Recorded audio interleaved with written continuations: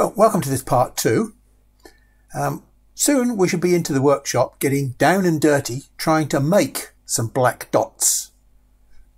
You can run the same test to see whether you can make black dots on your machine. But before we do that, there are one or two more important things I want to just cover with Lightburn. Now, as I said before, Lightburn is a fantastic piece of software, and if you understand what it's doing, it can tell you a lot of information. Now, I've imported this image, which you saw last time, and this is 127 ppi, pixels per inch. So let's go and have a look at this in this lovely tool that Lightburn has provided. We put handles on the picture and then we do right click and we can come down here to adjust image. And here we've got both my images side by side. Now they look exactly the same. And that's because if we take a look down at the bottom left hand corner here, we see they're both grayscale. Okay, so if I zoom in on this one, if we take a look at this one, look at all the pixels down here. You can see the pixel size. What about here? Maybe just, but up here you can begin to see the pixel size. It's very, very small. Why is that? So when we zoom in, we can see that this image is pretty coarse because this is 127 ppi. And if we take a look at this image over here, in some ways it looks a bit blurry, but in fact that's because this one has been resampled and the image that you see on the screen there is now 254 ppi. Take a look at this picture at the bottom here. It says dpi because that's what this signal will be output as, 254 ppi, hoping that you're going to be able to match the pixel size and produce dpi. But at the moment this image is ppi, pixels per inch, and there's a lot more pixels in this image than in that image. How do we know that? Look down at the bottom here. We've got 1500 by 1678 pixels, and here we've only got 750 by 839. So be careful, because although you've resampled this picture up, you've got to make sure that you can reproduce the pixels that are in that image. So if I turn that to a dithered image, those pixels on there have got to be replicated by dots that you are going to burn. Let's just keep it simple and say 0.1 pixels, 0.1 dots, and you'll be on the safe side. Now, you haven't got to produce 0.1 white dots because white dots are the background. You can only produce black dots with the burning effect of your laser. So we don't appear to get any change of quality as I reduce that image down. It still looks almost as good as it did when it was big. It's a smaller picture of the big one. Okay, so let's go and have a look and see what that now looks like with our 127 pixels per inch output. We've got a picture on the left there which is 127 ppi, and down at the bottom here, look, we've got 127 dpi output. Let's zoom in on the eye and see what happens. Yeah, although the original image looks pretty damn good, the revised image, because we've shrunk it down, we've kept the pixel size the same. And remember what I showed you before. You cannot use big pixels on a small image because you don't get as many pixels to define the quality of every detail. Now we've only got a few pixels defining that eye, whereas on the left hand side at 127 pixels per inch we had hundreds of pixels defining the eye. So be careful, shrinking your picture in Lightburn will degrade its quality very quickly. Let's take a look at that as a dithered image, Jarvis. Not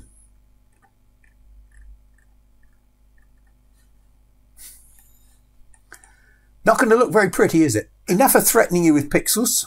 Let's go and see how we recreate those pixels in the real world. Now, before we do that, you need to understand how can we even think about burning a pixel? 0.1 dot. How do we get a 0.1 dot? Well, the first thing we need to understand is a little bit about lenses. Regardless of whether or not you've got a CO2 machine or a diode laser, the only way that you can make a burn or a damage to your material is if you focus the intensity of light onto the surface of your material. That red picture on the right there, is the image that everybody has about how a lens works. And in essence, it's true. Remember, light only ever travels in straight lines unless it's refracted. So a free light beam coming out of the lens will travel in this direction, and it will remain travelling in this direction down here, and it will cross over at a point a certain distance away from the lens, which is called the focal point, which is a point of nothingness, which is actually physically impossible. Physics says you cannot have a focal point any smaller than the light wave length you're passing through it. The diode laser, that could be 450 nanometers minimum, and for the CO2 laser, that'll be 10 or 11 microns. This area around here is called an area of uncertainty. There's all sorts of funny things going on here, and I'm not going to talk about that at the moment. But that will become a little bit obvious as to what that uncertain area is when I move on a little bit. So remember that the smallest possible dimension you could have at that spot at the crossover point there is one wavelength of light. So for a CO2 laser, which these lenses are designed for, then that can be no smaller than 10.6 microns. I'm going to be using a 1.5 inch focal length lens, which I'm pointing to at the top of the picture. This data chart tells me that if I move away from A, the theoretical focal point, by a distance plus or minus, here it is, plus or minus 0.2, I should be able to achieve 600 dpi, i.e. a spot size of 0.042, 4 times the wavelength of the light roughly. When we go down into the workshop, we're going to see if we can achieve this 0.042 magic spot size. Because if we can, look, we should be able to produce images at 600 dpi. Now, if you believe that, you'll believe in Santa Claus, because it doesn't exist. And I'm going to show you that categorically. So you can forget whatever your lens manufacturer tells you, or your machine manufacturer, if you've got a diode laser. You can test it for yourself with the same techniques that I'm going to test and find out what your real dot size is, your real spot size is. I will just remind you that the focal point is the point through which all the light rays pass. Now, this dimension A, which is the plus or minus, is supposedly the depth of field. But again, I will guarantee that those numbers are meaningless because this information here is created using standard lens theory. And standard lens theory has boundaries. What are those boundaries? Well, number one, we must tell the formula what size the beam is. And there it is at the top there. Look, we've got a clear definition of the beam size. Now, my laser claims to have a 5mm beam. I know it doesn't have, because it's at least 10mm diameter. I can prove that as well. Now, you don't have that luxury with a diode laser because you can't get behind your lenses. You just have to take what comes out of the lens and believe what the manufacturer tells you. The second condition for the formula to work is that we've got parallel rays of light coming into this lens. If you put converging rays in, it will shorten the focal length. If you put diverging rays in, it will increase the focal length. The final thing is it must be uniform light. So if you hold a lens up to the sun, it will be focusing down parallel uniform light. That's not what we've got in our laser machine. We have a very, very special form of light, which is non-uniform. And we'll talk about that later on. If a focal point is what it says, we shall be able to focus the light into one spot, one size, and it doesn't change. A lens has got a characteristic focal distance and a characteristic focal spot. Is that true? We're now going to see how we go about trying to find the smallest dots. Now, this is not a simple process, and I'm not going to drag you through the whole lot, but I need to show you certain things in a certain order. Now, remember me telling you not a few seconds ago how important the focal point was. But what is the focal point? Well, as I tried to explain to you, it's that point supposedly through which all the rays of light pass.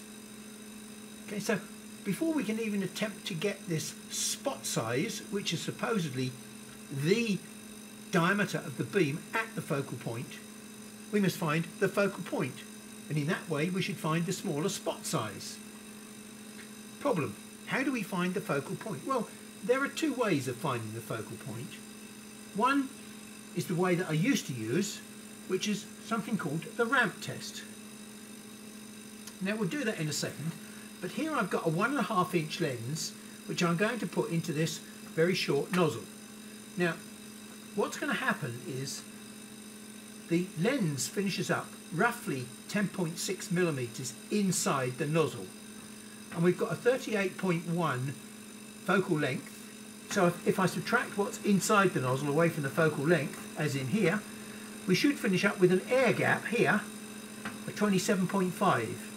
Well, hey, I'm not going to get too worried about the odd 0.5 millimeter. We're going to stick with 28 millimeters as being our nominal focal point. Now, I would normally use a little step gauge like this for setting my focus up, but because this gauge only goes up to 20 millimeters. And don't laugh, but I was very lazy, and I decided that I would just cut an alternative one out, the same gauge but twice the size. So it's now a 40 millimeter gauge with all the same writing on it. So I've got to be careful I don't make a mistake. I want to set 28 millimeter gap, so it means I've got to set a 14 millimeter step, which is 28 millimeters. Now I have measured that, and that's correct within about 0.1 or 0.2. So again, we're not going to get too worried amongst friends. Now there are two ways that I can put this lens in here. There's the correct way, which is the way in which the lens is designed, and there's the wrong way, which most people will tell me is the wrong way. There's no such thing as a right and a wrong way for a lens. There's a way in which the lens is designed and a way in which it works better for you or me. So we've got to be undecided about what we're going to do here, but we'll start off by putting in the right way. So we'll just drop that lens tube in there, and here's my little ramp test gauge. Now this dimension here is the nominal focal distance. So when I put that on there, there's a slope on there, as you can see. If I set this to the correct focal distance here, which is, remember, 28 millimeter air gap, so if I set myself a 28 millimeter air gap, and 28 millimeters should be 14 on this gauge, the focal point should be there, according to the manufacturer, right in the center. The problem is that this machine has got what I call a B-grade tube in it. It's got a very large beam. This is not a correct specification tube, but I've specifically put this tube on this machine for experimental purposes. That's why I'm comparing these two machines. And I'm going to set the power to 50%, and I'm going to set the speed to 300. And we're going to hold the pulse button and the arrow button and drive it up the ramp. We're going to take the lens out, and we're going to turn the lens over now. We set the focus to a 28 millimeter gap again, and we're ready to do another test with the lens this time the wrong way round. We'll take this over to the other machine now, which has got the correct size diameter beam on it, and we'll carry out the same test again. So remember, we've got the lens up the wrong way at the moment, so I'm going to try and draw a line down this edge. 300 millimeters a second, 50% power, exactly the same as the other machine. Now we'll turn the lens over. We now run the test with the lens the right way round.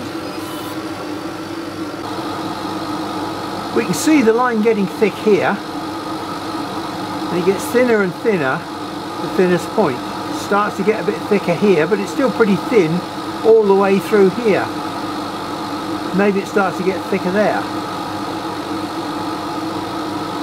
So I don't know whether that could be classed as a focal point, whether that could be classed as a focal point, or whether that could be classed as a focal point. These steps here are 1 millimeter difference. So there's at least a 1 millimeter guessing zone here, maybe 2 millimeter guessing zone here, where we think the focal point is, with the lens the right way round on that other machine. Even though we can't find the focal point, maybe the focal point is at the center of these marks. And if it's at the center of these marks, then it's either there, there, there, or there. In other words, the focal point is all over the place for the same lens, different ways up on different machines. With the ramp test, we'd be guessing where the focal point is. There is another way that we could look at that. We could look at it with a piece of acrylic. Now I've not changed anything, all the focal points are exactly the same. So this is test number 4. This time we're doing it on acrylic.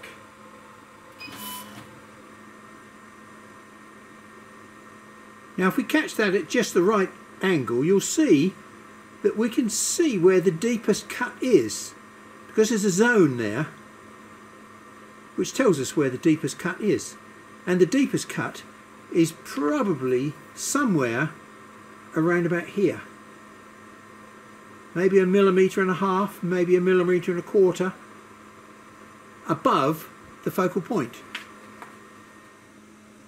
So with a black background, even there it's difficult to see exactly where the focal point is, but it definitely looks as though it's somewhere here. So that means the focal point is less than 38.1. It's at least 37.1, maybe even 36 point something. So I no longer use the ramp test. I've written a little test, a line test here, which I think has been copied quite a few times elsewhere, because this is a much more accurate way of determining focal height that I've been using for several years now. Well, what I'm planning to do is to drop this down 8 millimeters, 1 millimeter at a time. The table drops. Watch the table go down 1 millimeter at a time. So 24 is our starting gap, and what we've got to do is to determine which of those lines is the thinnest line. Well, I would say that it is that one there. Okay, so it's 24, 26, 27. So let's swap the lens over and run the same test again. Now I like MDF because it shows up a really nice contrasty set of lines, and that's why it's so much easier to pick out the focal distance with the line test.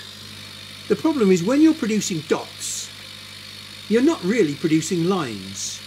You'll keep switching the machine on and off and on and off. So what I've got is another test here. So we're still using this lens the wrong way round, but the best focus was at 29. So let's set this to 29. A bit difficult with a gauge that only steps in 2 millimeters. So I'm going to have to resort to my previous method of putting a 10mm spacer underneath and setting this to 19.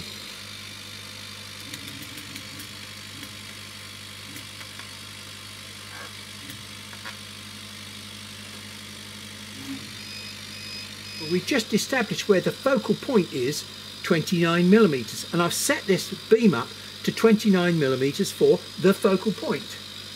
But what I've then done, I've set the duration of the beam, the exposure time for each one of these differently. 2 milliseconds, 5, 10, 20, 50, 100 milliseconds, 500 milliseconds, which is half a second, then 1, 2 and 3 seconds. Now, look, if all the rays are passing through one point, why does the beam get bigger with time? It makes no sense at all. If all the light beams are passing through one point, every one of these dots should be that size. Now I'm leaving you to think for a minute. If you're running at a certain DPI, you're not running continuously like these lines here. You're running in on-off mode. But what is your on-off period? If you look at a single dots, a row of single dots as I demonstrated in the bottom row of my pattern, then somewhere along the way, depending on the speed that you run, you are going to have a change of exposure time. And look what happens as you change the exposure time. You change the size of your dots. Now I've run this test at 50% power. This time I'm going to run this machine at around about 12% power.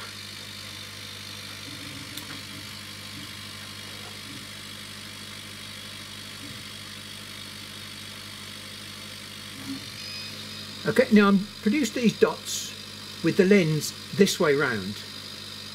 We'll repeat this last pattern here with the lens the other way round, and I'll set it to 27, the optimal focal point.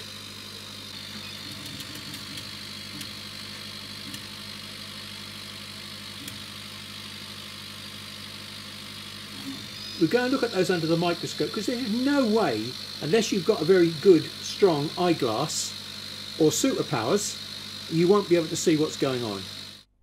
That's what a 2 millisecond dot looks like. at 50% power. But you'll notice there's something strange about it. It's got a conical edge to it. It seems to have a black centre, but the black centre, as I said, is a false impression. It's a hole. It's a black hole. But round the edge of the black hole, there is a scorch zone because there's so much power there that it's actually not scorched it. Scorching doesn't occur until we get to there. And now we've got a black hole with a very slightly scorched edge round it. And as we carry on, the hole gets bigger and the scorching gets a bit bigger as well. And there we start coming into 20, 10, which is there somewhere. Oh yes, it is there. But if you look, you'll see that there's a black hole in the centre, but a lot of scorching around the outside. So I'm going to ignore some of the more unreasonable dots because we're not going to be using dots that are anywhere near this long. Now I'm just going to look at this 10 millisecond dot with the lens the right way round and compare that to a 10 millisecond dot with the lens the wrong way round.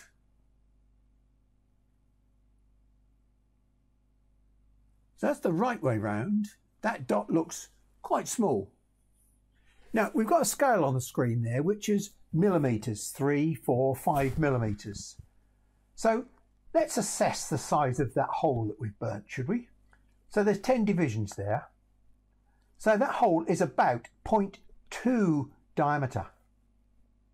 Not 0.05, and this is with a 10 millisecond burn.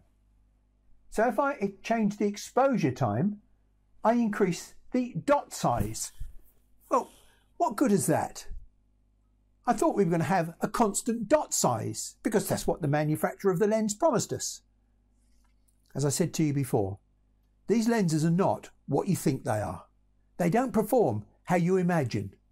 These lenses would work wonderfully well in a microscope, a telescope, a projector, a camera, because they're projecting images. We are not projecting images. We're projecting light intensity. We're trying to focus light intensity.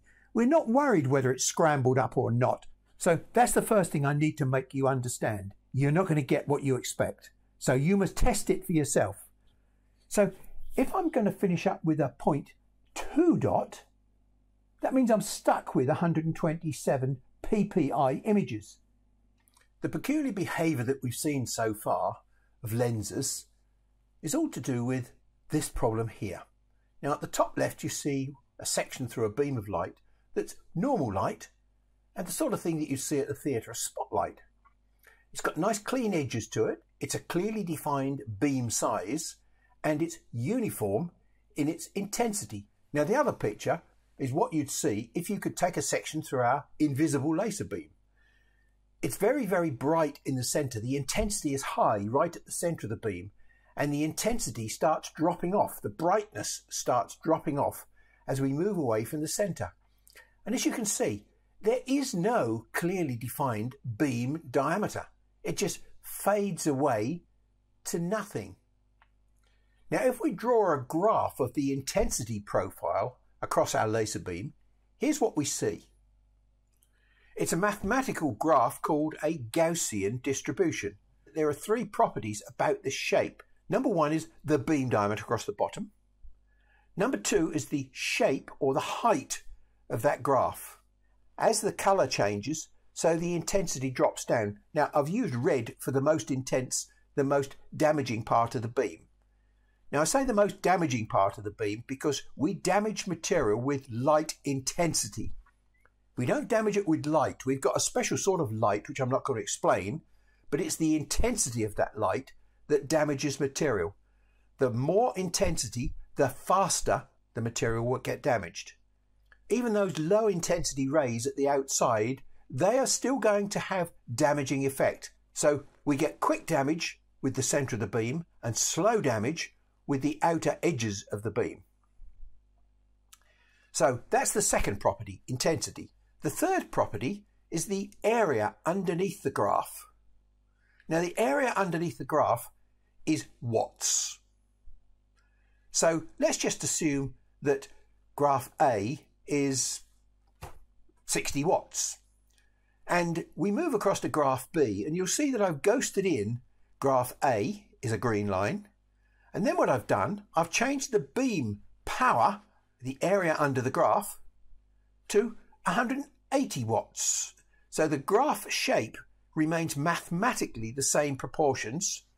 But what's happened is the center of the beam has pushed up to a much, much higher intensity. So if you take a look at the number 82, you'll see that 3 times 82 is 246, right? And the 13 has gone up to 39. The ratios in the graph have remained the same. So let's now go back from A and let's do something different. What we're going to do, we're going to keep the power the same, 82, 60 watts, and we're going to squash the beam diameter from 6 millimeters diameter down to 2 millimeters diameter. We've still got 60 watts in that beam as opposed to the one in the middle, which has got 180 watts in it. They're still achieving the same damage capability, the intensity, still 246 on both of them. As you can see from the red lines, they're very much closer together on the right than they are on the other two images. As I mentioned to you before, the diameter of the beam can have an effect on what happens to your dot size. Now I'm showing you this slightly different view of a Gaussian intensity distribution. The diode laser and the RF laser have got different properties to the glass tube laser when it comes to this energy distribution. With a glass tube machine, when you change the percent power, you're actually changing the shape of the beam. So where it points to Gaussian intensity distribution, that first left-hand shape, you recognize it. As we push the power up, the beam diameter does not change, but the shape of the beam gets sharper and sharper and sharper. I use the word sharper to indicate that the center of the beam is getting more power than the edge of the beam. Both the RF and the diode laser only ever put out a sharp beam. They don't have any of this softening of the beam as the power drops off. They use a completely different control system called pulse width modulation. They use exposure time as their means of controlling the power. So if you only have a short exposure time, you don't do much damage.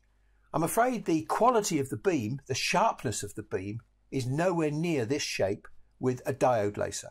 It's more like the shape shown in this top graph here. Now the CO2 laser uses special material for its lenses. And this special material means that we've only got a limited shape set of lenses that we can work with. One of the shapes is this thing, what you see here, called a plano convex lens. It's convex on one side and a mirror's plane surface on the other. Light comes in from the left-hand side onto the curved surface, and that is the right way, supposedly, to use a lens, because that's the way the lens has been designed. Unfortunately, with spherical geometry, which is the most simple geometry to produce for a lens, we inherit a problem. And that problem is something called spherical aberration. Spherical aberration happens when the rays from the outside diameter of a lens focus at a different point to those that are passing down the central axis of the lens. And if you draw a profile around the outside of those beams, you'll see that we get this waist-like necking, this zone of uncertainty that we spoke about earlier. Well, this is what I call fuzzy focus. And it partly explains why we don't get a single focus and our dot changes size. We haven't got what the manufacturer promised us. Here's what happens to the light rays when we flip the lens over. Look at the way in which all the rays are bouncing off in different directions. Look at the variation in the focus of the outer rays to those that are coming down the center. This diagram makes it look terrible. And it is terrible as far as the outer rays are concerned. But the one thing that this picture doesn't show you is where my red rays that I spoke about earlier, the high intensity rays that pass through the center of the lens, it doesn't show you what's happening to those. So just to show you the performance of these two different lenses, here we've got my 38.1 plano convex lens, and this time I've passed it through a piece of very thin paper. And that shows up much more clearly the low intensity scorching part of the beam that's taking place around the high intensity central part of the beam. Make a note of how we've got a much larger beam here when we use the flat side down than when we use the flat side up, the wrong way. With the wrong way, we are getting a smaller high intensity central burn. But if we take a look at the 2 millisecond burn, which is the sort of area that we're going to be trying to produce dots in, we find that we get a bigger central burn and a smaller halo. And here, when we use it flat side down, we get a smaller central burn, but a bigger scorch halo around the dot. Do we see the hole or do we see the scorch mark? That's the interesting question. Now, just very finally, to reinforce this point about what's happening with a lens, as we pass this Gaussian distribution intensity through a lens. But look what happens as we start focusing down towards the focal point. We don't have a Gaussian distribution anymore. The red rays, they're coming out the other side of the focal point pretty much the same as they went in. It's these outer rays which are being, if you like, shot out in all different directions. They're not going to do much damage out here. The bit that's really going to do the damage is these red rays. And then we've got the low intensity scorching around the outside of the central part of the beam. Right, back in the workshop. I'm going to run the focus test one more time because I want to show you something very important. Now, I'm running this test with 20% power. Now, I don't know whether this lens is the right way up or the wrong way up, but it doesn't really matter because what we found is the intensity focus. And looking at this, we could probably say that one of those two lines is the focus. And on balance, can we make a decision? Difficult to say. When we look at on the edge, I don't think there's any doubt as to where the focus actually is. So the nominal focus should be that one. And sure enough, as you can see, it's the deepest cut. But the point that I'm making here is setting the focus means you will be making these red rays, which are the ones that are causing the maximum amount of damage. They're not going to produce a spot. They're going to produce a cone, a deep cone, a burn. Now we look at those from a distance and we think that these are probably thin black lines. Well, we know that they're not thin black lines because you've just seen it's a deep V. So we'll just do a quick modification to this piece of wood. So there's our test with all its black lines on it. Now the deepest one is the one in the middle, so I suspect I might be able to break that. Yes, I can. And we can take a look at what's inside that cut. Is it black? No, it's a very pale brown. We're getting a false impression of what blackness is. We didn't produce black lines. What we did, we vaporized the wood that's down inside that V. The energy was so high that it actually hasn't burnt the wood. We haven't scorched it, we've vaporized it. And all we've done, we've left this very slight brown mark on the surface. That's not char, that's not charcoal. So, black lines are not quite what they seem, and the same may be applying to black dots. Oh, by the way, just as an aside, if you want to stop your lens from cutting and vaporizing, as we're doing there, and we're only using 20% power, remember, very low power, there is a way that we can do it, and that is to remove the cutting ability of those central red rays. How do I do that? Well, there we go. There's a lens that doesn't cut. I don't expect you to do that to your lens. So we're going to use MDF because, as I mentioned before, this is a nice material that has got a nice black it produces a black mark because it's got the plastic binder in it. We'll have our first attempt at my dot test. Now this is a test that I use for setting up the focus and for trying to get 0.1 dots. And there we go. Now there's no way you can see that test, but what we need to do is go and have a look at that under my USB microscope that I've got here in the workshop. Well, that produces a nice black mark, and for a first attempt these are pretty good. Look, these are less than 0.1 dots because the dot is small and the gap is big. Wow, that's amazing with a 1.5 inch lens. And I'm not sure, well, we're pretty accurate with focus as well. We've got quite thin lines along the top here. So what we'll do, we'll change this material away from something which has got all this confusing background on it. You can see this MDF is wood chips with a binder, but the wood chips are getting in the way of us looking at the pattern. So what we'll do, we'll go back to our nice poplar plywood.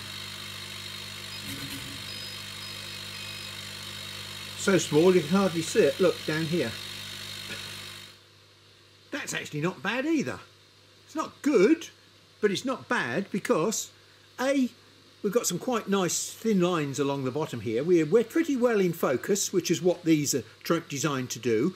We could adjust the focus to make these as thin as we possibly can, but because remember, making these as thin as possible is actually making them as deep as possible. And then we've got these here. So look, some of these are black, which means that we've got some depth in there. I mean, they're not bad. We've got nearly 0.1 dots there. They're almost like 0.1 sausages because you can see we've got a dash, then we've got a gap that's more or less the same size. This probably would give a reasonable photographic replication. Not perfect, but reasonable. So we need to see if we can find a way to make this a bit better. And the way to make it better is to make the focal distance shorter. So this is a 1.5 inch lens, 38.1. I'm going to change the lens system now to something completely different. Now, if you've got a diode laser, you don't have the luxury of being able to do what I'm able to do here. Now, I spent absolutely ages experimenting with all sorts of shapes, sizes, spacings of lenses about 4 or 5 years ago to develop this particular system. And you can buy this system on CloudRay.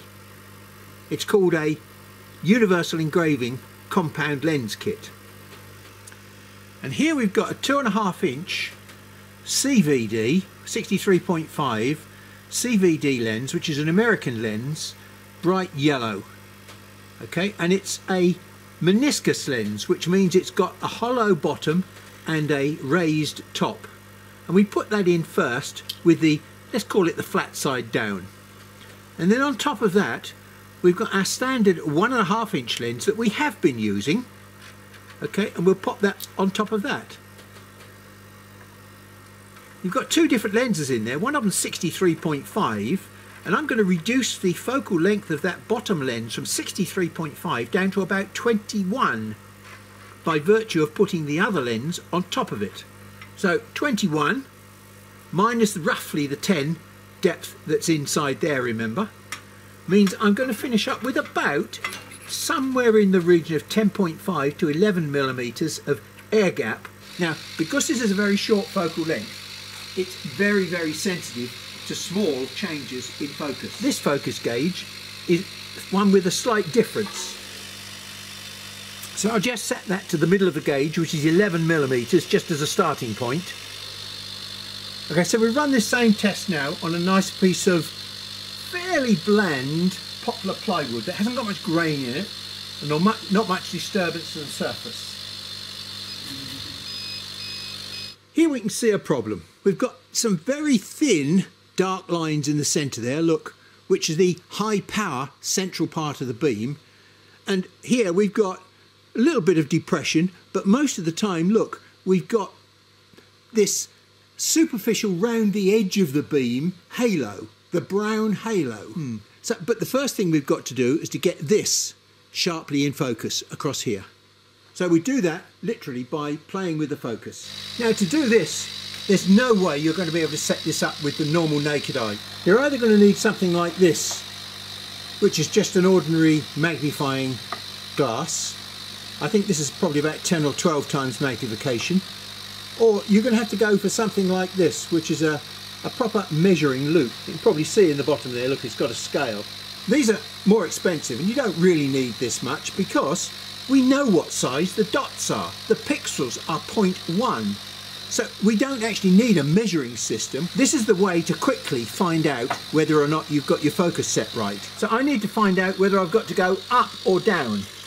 Now I've got the idea I've probably got to go up a little bit. So I need to push my focus up to maybe, let's go up to 11.5. That's a lot, 0.5 millimeter for this lens.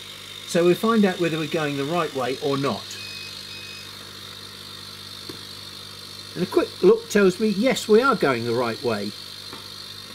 We've got the top line of dashes thinner now, but perhaps I've gone too far. No, I think we've got to go more, not less. So we just let that ride on the gauge, and we push the gauge underneath until it gets to 11.7, and then we tighten it up. So there's nothing complicated about setting the focus. We've got our nice thin black lines along the top here. We've got just a hint here of some sort of, let's call it halo. And we can see down here we've got some nice dots, 0.1, 0.1 gap, 0.1, 0.1 gap. So we've got quite a nice line along there. Now I suspect that these are changing because we've got a different height. The material wood grain has an effect. Right? But the other thing to note here, although we've got these black high intensity centers to the dots, we've got a very slight brown halo around the dots. Now, that's going to have an effect on the picture that you produce, because your eye is going to see this brown hue in the background, not this white colour. Let's put a piece of cardboard under there, shall we? And we'll see what happens with a piece of cardboard. Now, we determined that for this poplar plywood, we needed a focus of 11.7. So let's set that back to 11.7. We'll run the test on this material with exactly the same power, 20% power settings. So look at that. It's absolutely amazing. Not a hint of any browning on that, because it's a different material. Now remember, there are lots of stray rays that are around the central red core of this beam. What you're seeing there is the red core doing its job. And all those stray rays, they're not strong enough to cause any sort of haloing or burning. I'm going to try exactly the same thing on something else. Now, I've not changed the settings at all. What do we notice? Well, first of all, the lines are a lot thicker. What is this material? Well, this is black anodized aluminium. It's a fantastic material for engraving on, but it's got some weird properties. The black that you see there is really a water-based dye, which is just slightly embedded into the surface of the white material that's underneath, which is aluminium oxide. Now, the aluminium oxide doesn't disappear until about 2000 degrees C. We're not putting enough exposure time in to burn through the aluminium oxide, which is the anodizing. What we are doing, we're putting enough energy into that surface to evaporate the water-based dye which is on the surface or just below the surface. More exposure time gives bigger dots, but we're getting wider lines because the material, the water-based dye, evaporates, or we're vaporizing it, whichever way you want to say it, with a bigger part of the beam. We're not just using the high energy part of the beam, we're using some of this crap that's round the central core, and that's making the line wider. Now, how do we filter that out? Well, we can filter that out with more speed or less power, but I'm already only using 14% power on this laser tube. Now, that squarely puts this into something called the pre-ionization zone for this machine, which is the perfect zone to be working in for normal engraving. So the only choice that I've got now is to try and decrease that line width, either with focus, which is one possibility, or with speed. Let's try and change it with focus to start with. Well, after a little bit of fiddling, we managed to get that to 400 millimeters a second, 11.2 focus and 13.5% power. So yeah, it's tricky getting some of these materials into the right zone. Now with black acrylic, that's probably about as good as I can get. So they look something like around about 0.15 dots. So I'm really limited to about 170 or 180 ppi if I create an image in black acrylic. Here I've got something which is about 1 millimeter thick, and it's an absorbent card that they use for beer mats. This is basically just wood pulp, nothing else in it. So this is, I suppose you can get as close as possible to grainless wood. So for this beer mat card, we've come out with 200 millimeters a second, 14% power and 11.4 focus. That looks nice. So there's my original 127 ppi image. I'm now going to create a new picture at 254 ppi, and I'm going to make the size, we don't work in pixels, I'm an engineer, so I work in millimeters. And we're going to put this onto a piece of A4 paper. So I'm going to make the width about probably 180, and we'll make the height say 250. So that's the size I want to finish up with. Now that's produced an empty page at 254 ppi. I can drag that 127 picture into there, hold down the shift key and drag that. Well, we can keep that aspect ratio. That's still 254 ppi, and I can now actually crop that.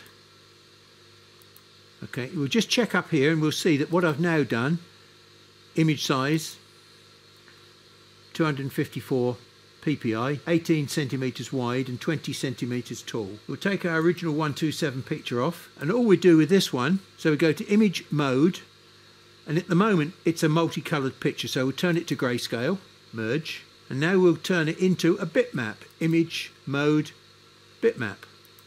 Okay, flatten the layers, okay, and we'll produce a dithered diffusion dither. Now I've done quite a bit of investigation, and it turns out that this diffusion dither in Photoshop is almost the same as Jarvis. Okay, now as I said before, that might look like rubbish, but that's only because that does not match the pixels on the screen. So if I change the size of the picture, there we go. This laptop screen is different to my main desktop screen, so I only had to make one jump to match the pixels. Save it as a bitmap, yes. It doesn't matter whether I put this into RDWorks or into Lightburn, because I'm not going to do anything to it. I'm just going to use the software as a printing processor. Now I need to set my parameters that I've just established. First of all, we're going to do this on pass-through, so we're going to have no effect on anything. 200 millimeters a second, 14% power. Minimum, we're going to make that 14% power as well. Negative image, no. Bidirectional scanning, yes. Now, the problem here is, have we got bidirectional scanning set up? Now, I'm not so sure I've got it set up in Lightburn. Ah, I have got it, look. 200 millimeters a second. I've already got my scanning offset set in there. But it's essential that you do your scanning offset, because you've got to have perfect registration between your backwards and forward scan lines, otherwise all the pixels will get muddled up. We've got a very short focus lens, which I've accurately set to 11.4 millimeter focus. Now there's no point having an area which is 11.4 here and 10.6 here and here. It has to be 11.4 over the whole of that area. Now, my table is set up pretty well, but I never use my table for photo engraving. I always use this thing that I've made here, which does two things. First of all, if I've got slate or something solid, I can put it on here and I can level the slate up, and I'll show you how I do that. But if I've got paper, card, like this, then I put my card on there and look, it's up at the corners. All right. Well, that's no good, because it's not going to engrave properly on the corners. So underneath here, we've got some fans. And this is effectively a very gentle vacuum table. Corners don't suck down very easily, but the middle sucks down very easily. And so what happens is you suck the corners down because you've sucked the middle down, and now it's nice and flat. Whereas if I do it this way round, the middle sucks down, but the corners are not necessarily pulled down. I've got one screw down here where my finger is, and then I've got two screws down at the front here, one here and one here. You only need 3 pivot points and you can make the whole of this table flat. Okay, so I'll go to the back corner to start with, and I'll set my focus up to 11.4. Okay, now I'll come down to the front left corner, and I've got to set that up to 11.4 as well. Well, it's nowhere near at the moment. I can't even get the gauge under it.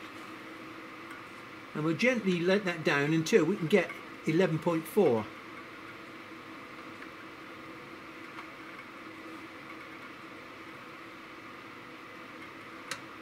There we go, 11.4 on that corner. 0.4 on that corner. In this instance, my picture is nearly square. Quite often the pictures aren't square, they're portrait or they're landscape. In general, the most efficient way to print this picture is to rotate it through 90 degrees, because there's less scan lines required this way, and every time you get to this end you've got an over travel, which is wasted time. So you get a lot less wasted time if you make the height of the image the smallest one. Okay, so I didn't have a choice. Lightburn has made a decision for me. It's going to print it from the bottom.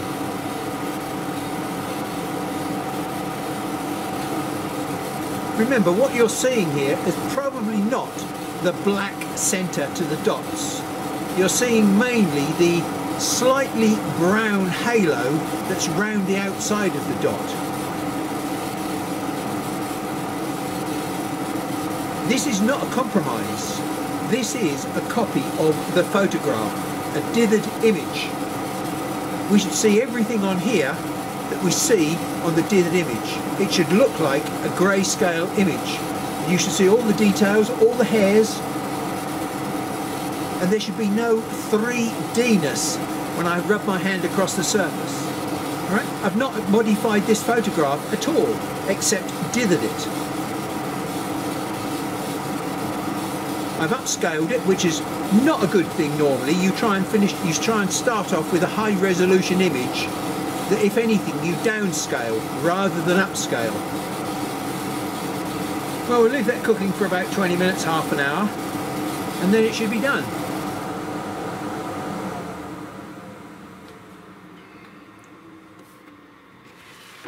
Now, the places where you're going to find overlap and 3D-ness are on all the really heavy dark areas.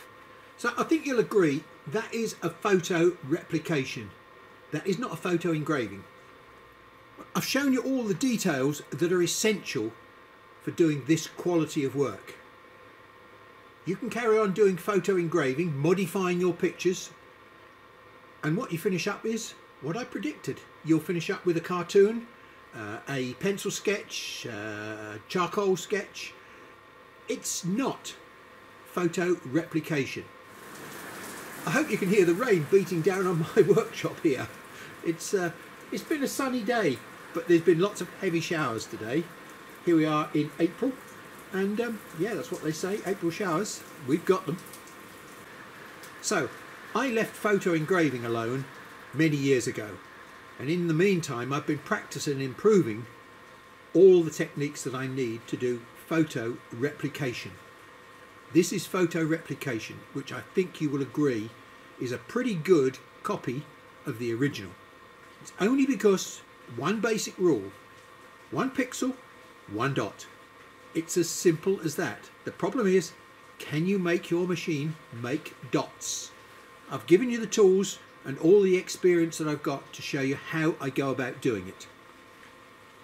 It's now down to you. You're going to have difficulty with a diode laser because a diode laser doesn't have round dots. It has dots that are oval, or they're even rectangular, on a ratio of maybe as much as 1 or 1.5 or 2 to 1. So you're really going to struggle with a diode laser to do photo replication. Yeah, you'll be able to get good quality stuff, but it might not be 1 dot equals 1 pixel, which is what I'm doing here. Well, I don't think there's any doubt that that is a pretty good replication of the original photograph. And that's come about because of one simple rule.